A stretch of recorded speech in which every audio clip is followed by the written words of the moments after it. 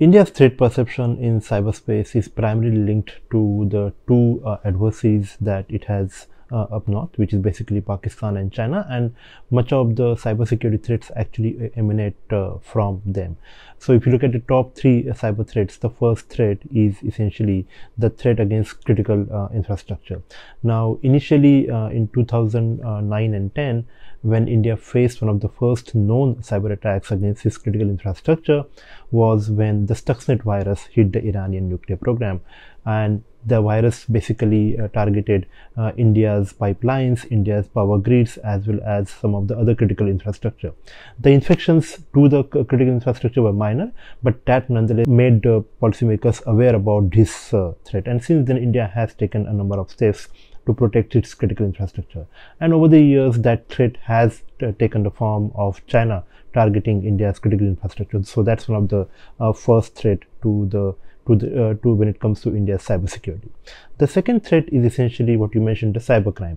Now, over the years, again, cybercrimes have become advanced, but the key factor for India is also the digitalization of its payment systems that has happened over the last 5-6 years, and that has opened up avenues for cybercrimes, because much of the Indian population which is using the digital payment systems is also the first generation internet user, and therefore they are also unaware of the kind of cybersecurity threats which face the digital payment systems, and that has opened up avenues for cybercrime.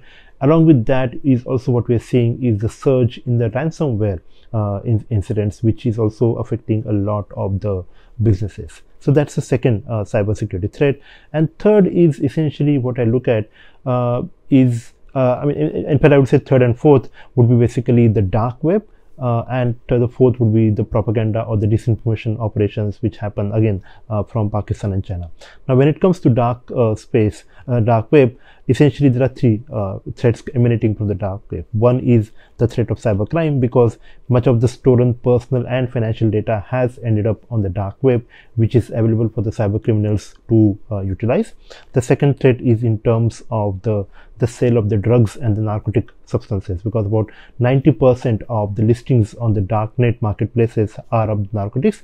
And if you look at India's geography, India is essentially situated between the Golden Triangle and the Golden Crescent, the two most drug trafficking hubs. So that itself accentuates the threat emanating from the narcotics sale on the darknet marketplaces.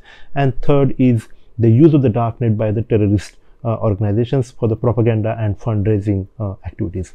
And the fourth is essentially the overall propaganda and disinformation operations that we have seen from Pakistan and China in the cyberspace over the last 10 years.